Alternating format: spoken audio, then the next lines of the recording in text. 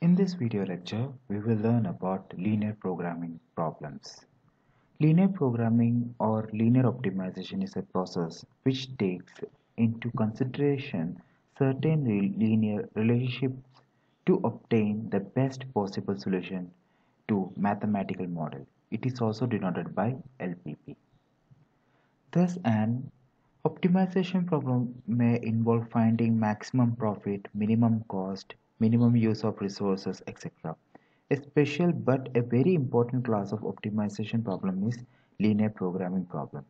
Constraints optimization problem have three major components: decision variables, objective functions, and constraints. The activity variables or the variables, or in other words we call it as a decision variables, are denoted by x1, x2, etc., xn, are all considered to be positive, and the objective functions is considered to be a linear function, which is to be either maximized or minimized, is denoted by the linear sum of these decision variables.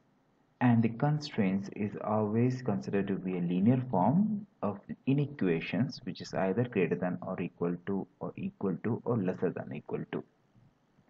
There are certain assumptions have been taken, such as the certainty. It is assumed that all the model's parameters must be known. And if they are random variable, then we will solve the problem using stochastic LP model. And the divisibility. The solution of the values of the decision variable are assumed to have either whole numbers or a mixed numbers. And the additivity, in which the value of the objective functions for the given values of decision variables and the total sum of the resources used must be equal to the sum of the contribution earned from each decision variables and the sum of the resources used by each decision variable respectively. And finally, the linearity. The whole relationship in the LP model must be linear. So hence, this is the general model of the LPP.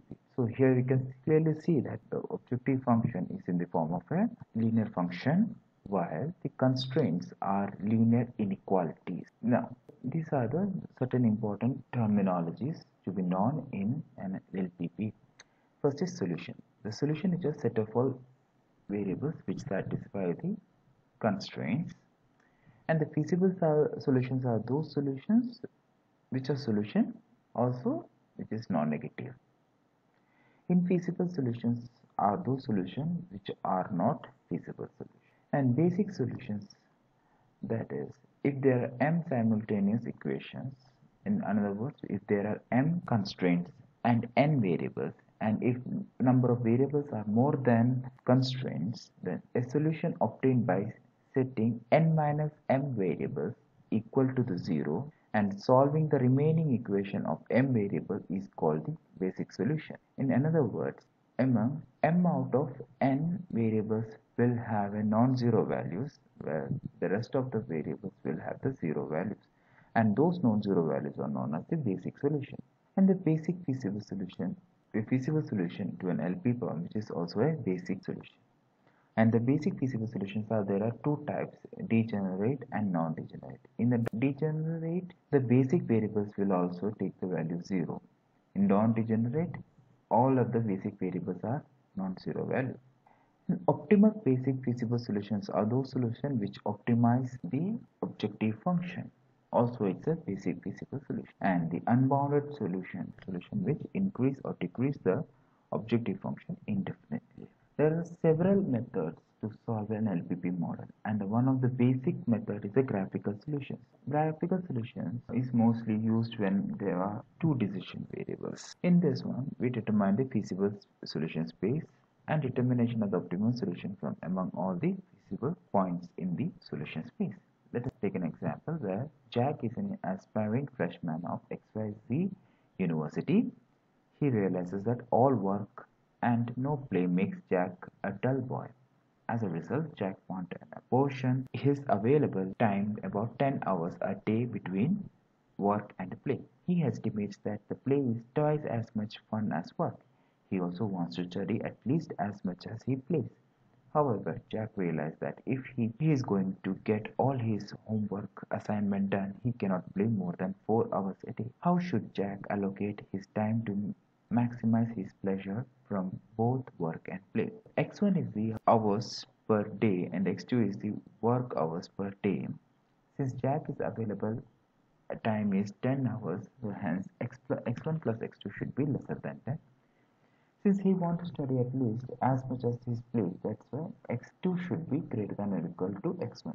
In other words, X1 minus X2 is lesser than or equal to 0.